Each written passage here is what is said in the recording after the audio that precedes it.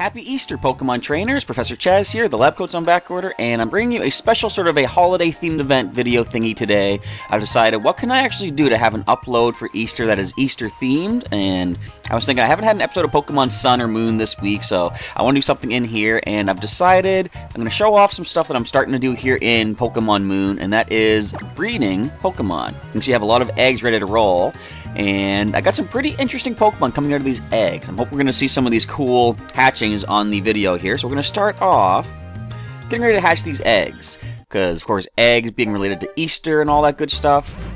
So we're going to see some cool hatchings coming out here. What's the first one going to be? Because I sort of randomized where the eggs are going. But we see we've got a Cyndaquil out of the egg. Alright, and let's check out the stats of this Pokemon here. Stats and abilities and all that good stuff. Moveset. So we're going to not nickname it for the time being. Let's see what this Cyndaquil has to work with. It's pretty relaxed, which is good. It has the Flash Fire ability, which is the hidden ability for good old Cyndaquil. Flash Fire powers up the Pokemon's Fire-type moves if it's hit by one. And I guess the nature isn't super amazing. Like, I'm doing some breeding with these Pokemon to try to get good natures on them. And I'm not sure what the IVs are like, but we can check those in a little bit. But you'll see it's got Leer, Leer. It's got Extra Sensory, Flame Burst, and Double Kick, and I think a few of those are actually egg moves. Alright, let's see what egg number 2 has to hatch up for us. Wonder what those one's going to be. And some of these Pokemon I don't yet have the hidden abilities for, but what I want to start doing is breeding up Pokemon with hidden abilities, like the starter Pokemon, and any Pokemon in general. You see we have a Charmander here. But I want to see if I can start breeding Pokemon with the hidden abilities and being able to wonder trade them off to people, give them out to you folks out there that watch the videos. We're not going to nickname Charmander. We're going to see what this one has to work with. What do you get there, Charmander? We'll see on the bottom screen, it does have the Solar Power ability.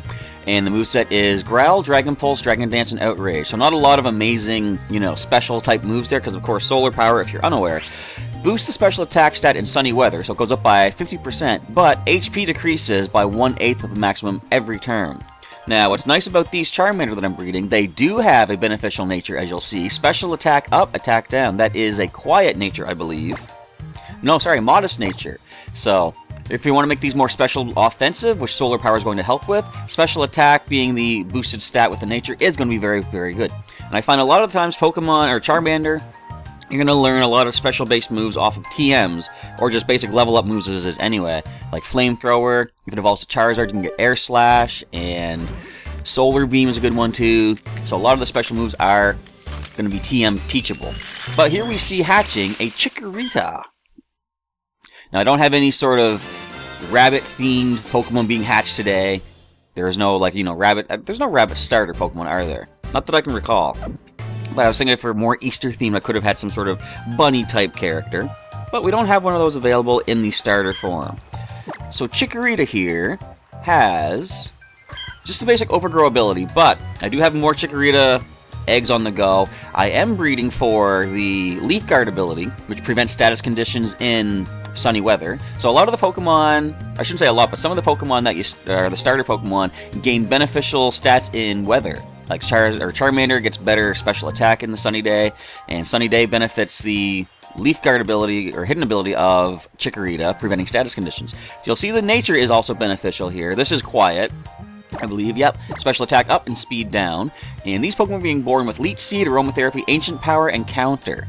Now, I can change that up a little bit. I am able to pass on Leaf Storm to these Pokemon as well. So I might do that for some of the other ones, but you'll see I hatched a female Chikorita, so I could breed more using this Pokemon as a base. Alright, let's see what egg number 4 hatches up.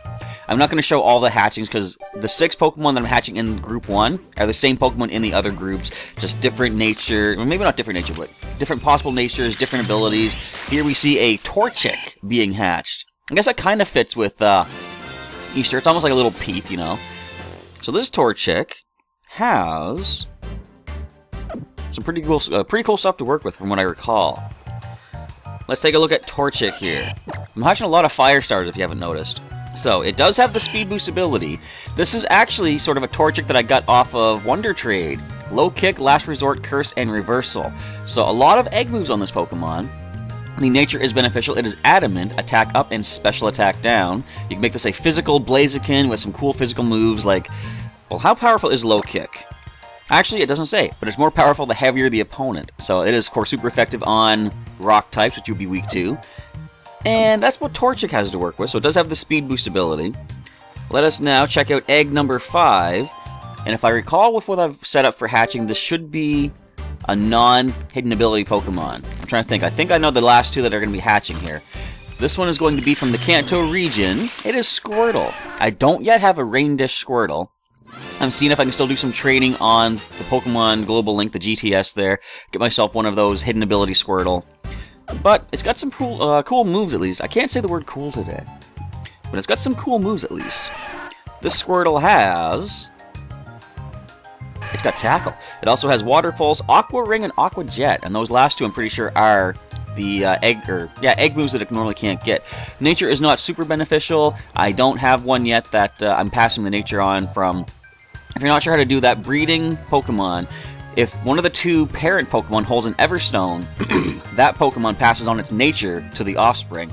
So if I had something with a, I don't know, maybe speed down and one of the defenses up or something, I could pass that nature on, because you're not going to want to use speed on a Squirtle or a Blastoise anyway. You want probably want one of the defenses to go up higher.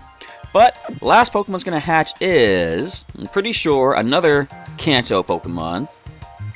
And you can probably guess what it is. We already hatched a Charmander, we already hatched a Squirtle. I gotta stop and think, did I breed up Bulbasaur for this? I did.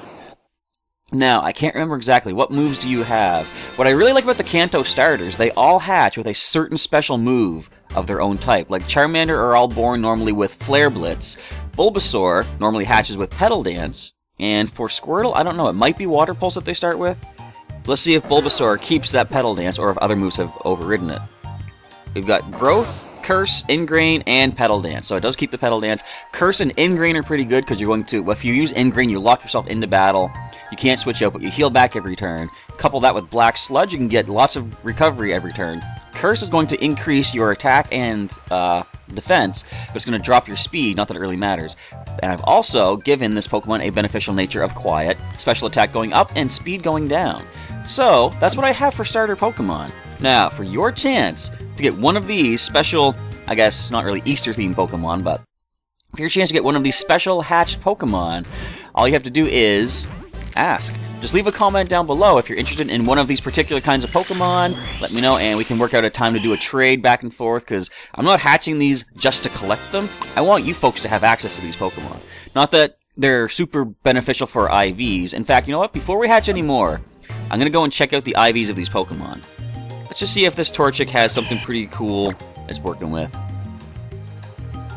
Speed Boost, same moves. There we go, same Adamant Nature. What I'm going to do here is click on the little sign here, and let's check the potential judge and see what they say about these Pokemon that have just hatched. So see, not super amazing stats. Oh, that's a female Charmander, I didn't even notice. But it's got the best special defense, pretty good defense and speed. Cyndaquil is actually quite nice. It's in a Beast Ball too, which is pretty cool. Speed and HP are the best. Everything else is at least pretty good or higher. The Torchic, wow, those are some pretty good IVs right there. The parents both have good IVs, so that's why a lot of them passed on. That's a very nice Torchic. Not a bad Chikorita either. Defense is not the super amazingly best, but everything else is quite good. Squirtle, let's just not even talk about that. That's not really super amazing. And the Bulbasaur is not crazy good either. But they are what they are. You can always hyper train these Pokemon to get to their maximum IVs anyway. But yeah, if you're interested in any of these Pokemon, just leave a comment down below and let me know. I might probably set aside some time later tonight on Easter Sunday, maybe on Easter Monday evening, to do some trades with you folks out there.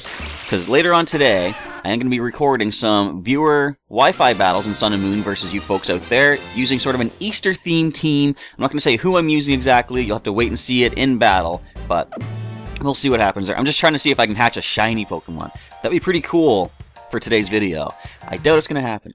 But yeah, in a few hours' time, I'm going to upload a video. Probably, I'm not sure when this video is going to go live, so I shouldn't say, oh, about a few hours from now, but later on today, you'll see a video go up in which I'm letting you know when I'm looking for opponents and the format of the battles and stuff. Because for the next couple hours, I kind of want to go and make good use of the Extravaganza event in Pokemon Go. Try to hatch a few more 2-kilometer eggs, because some pretty rare Pokemon are coming out of those eggs, from what I've seen. Let's just hatch this last one here. We'll call this video good for the day, as we get prepared for some viewer battles in Sun and Moon. Hopefully, my recording is going to work this time. I still feel bad that I did a battle against Samurott59 in Pokemon TCG Online, which halfway through the video just would not play anymore. And I couldn't show it off. I really gotta get a new computer at some point. Like, just this current one is not... I think it's kind of running onto its last legs here, which is unfortunate. Yes, I'm hatching another egg. I said that last one would be the last one. No, I want to see shiny Bulbasaur. Show me the shiny Bulbasaur. It's funny when some people put up some trades online. I saw someone offering a shiny Bulbasaur for a level 1 to 10 Dragonite. You can't get a level 1 to 10 Dragonite. That's just teasing. That's just taunting. That's no fair. Alright, Cyndaquil is hatched. Let's hatch just one last one in this section, and then we will call it a day. I guarantee this time. Actually, wait. There is one last thing I want to do. It's an Easter miracle, but I finally did the code card drawings on time from this week's Pokemon News Update video thingy. I have found the 2 winners. I only had 2 people leaving a comment, which means I have a 3rd code card, which is up for grabs. So for the first person to enter this code for an X and Y BREAKpoint booster pack into Pokemon TCG Online, it is yours for the taking. And if you can't see this, I'm not sure if it's going to focus on the camera or not. I will put it in a description, or in the description down below. First person to get that code and put it into Pokemon TCG Online, it is your pack to keep. It's sort of an Easter present to you folks out there. And that is going to be it for this brief little sort of an Easter-themed holiday video. I just hatched another female Charmander. You see that? That is cool. But, as I say, that is that. So I want to say, well, thanks for watching today's video, folks. Happy Easter to everybody out there. And if you don't celebrate Easter, happy Sunday. You know, just enjoy the day, a nice day of relaxation. But we are now done. Come on back in a few hours' time and check out for a video when I'm looking for opponents in Pokemon Sun and Moon Wi-Fi battles. And I'm going to bring a sort of Easter-themed team for the most part. I've already selected who I'm going to bring, but you'll see anyway. And that is going to be that. So I want to say once again, thanks for watching today's video. Professor Chaz is signing off until later on. Until then, I will catch you next time.